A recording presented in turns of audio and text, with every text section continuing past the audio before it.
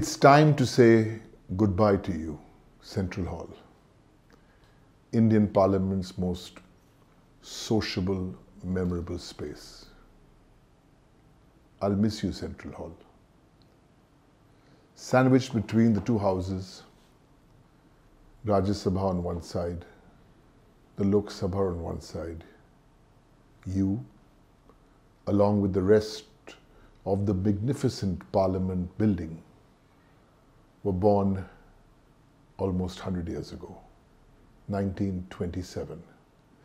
And after originally dressing you up as a library for 2 decades, they transformed you into the Constituent Assembly Hall in 1946. You are without doubt the most hallowed hall in the nation. Yes, you've hosted joint sittings of both houses, addresses by the President after a general election, and the opening ceremony for new sessions. Now, when Parliament is in session, you, my dearest Central Hall, have been the hub for all of us MPs, the 543 members of the Lok Sabha, the 245 members of the Rajya Sabha, and sometimes our spouses, our parents, our children drop by for occasional visits. Former members of Parliament are always welcome, and occasionally, very occasionally, the Chief Minister pops in to say hi. As a parliamentarian, I have found no better partner for fellowship, for socializing, for sharing thoughts, and for even breaking barriers. You've helped me overcome ideological differences. You've aided in off-the-record chats, sharing perspectives, and of course, the most popular item you've always served up, gossip. The only witness to these conversations, and now memories, were the reverse-bladed vintage pedestal fans, which whirled as silent spectators. This is my ode to my beloved Central Hall. You've always been an inviting, expansive space, always smartly turned out in polished wood. And I must say, you've always had your own idea of time. Walk in to meet you at 10 in the morning, but your time clock says 10 in the morning is actually dawn. Saunter in at 10:30 for a quick coffee that will still qualify at 10:30 as an early bird entry. True. Very few MPs visit you every morning before the day's session begins. However, our favorite hall is almost houseful when both the Lok Sabha and the Rajya Sabha are often adjourned. Adjourned simultaneously for 1 hour or so, and Central Hall is packed. Just the right opportunity for members to catch up and to share political news or personal news with each other, distribute mithai or mishti for the births of grandchildren, or hand out wedding cards, or convey condolences, or update phone books, and so much more. This usually happens on a hot subject when Central Hall is packed, right? News channels ticker on a controversial ruling by one of the presiding officers. There's so much to talk about when you're sitting in Central Hall. Something about you, Central Hall, always reminds me of a large college canteen. Drop the put-ons, unshackle one's thoughts, and just as it didn't matter in college who was majoring in economics or English, in Parliament's most magical space too, you created bonds to last a lifetime. When Parliament is not in session, I'm sure you must be thoroughly bored. No chatter, no coffee, no cacophony. All the action and the animated discussion take place only for about 70 to 75 days every year. Pity. The unwritten maxim overriding all the conversations in your presence is not to make private parleys public. Just like what happens in Vegas stays in Vegas. The same stands true with Central Hall.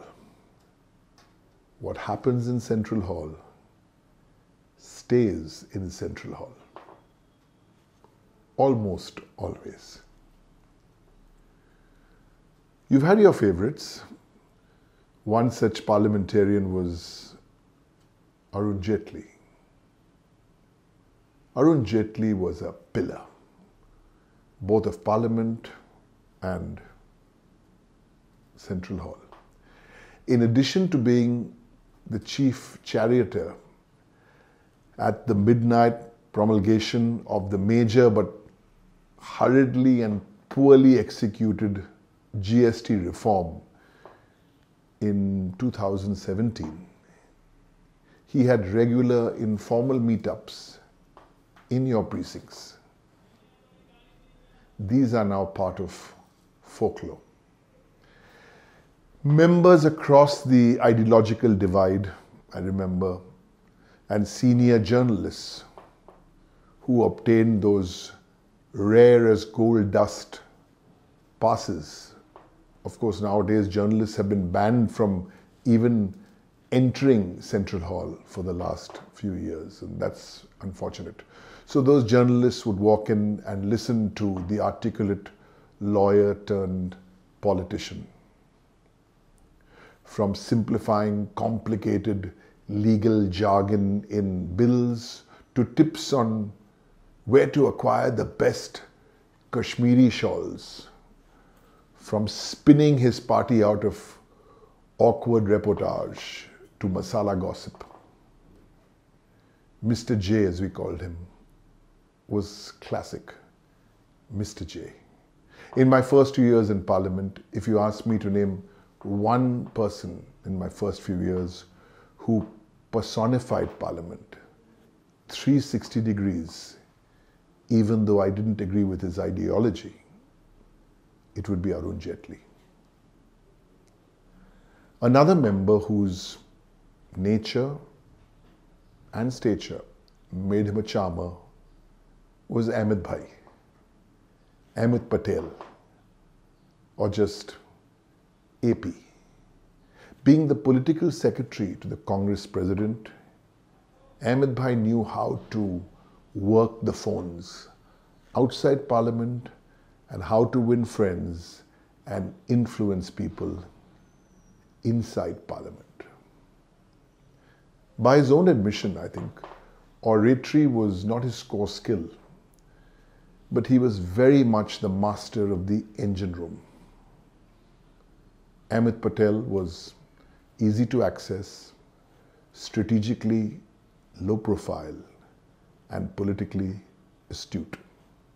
From 2004 to 2014, he fired on all cylinders. Even after 2014, when he was in the opposition, he had an easy way of building bridges across party lines.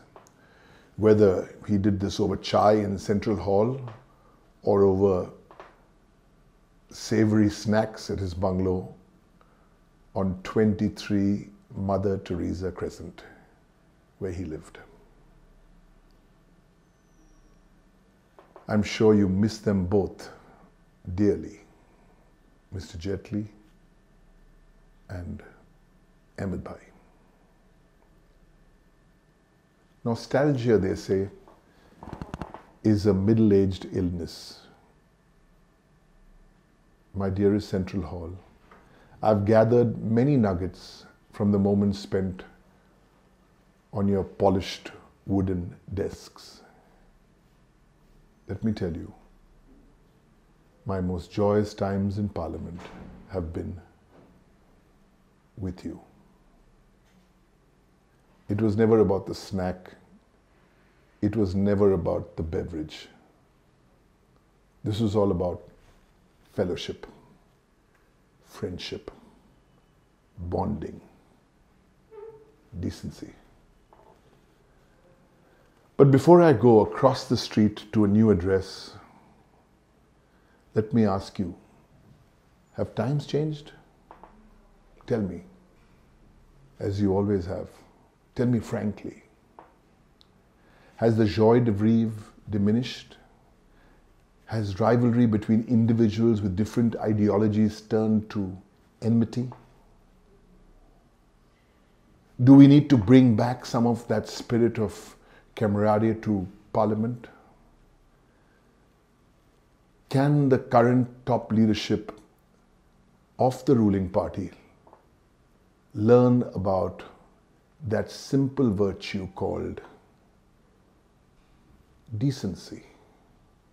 Decency inside Parliament and outside Parliament.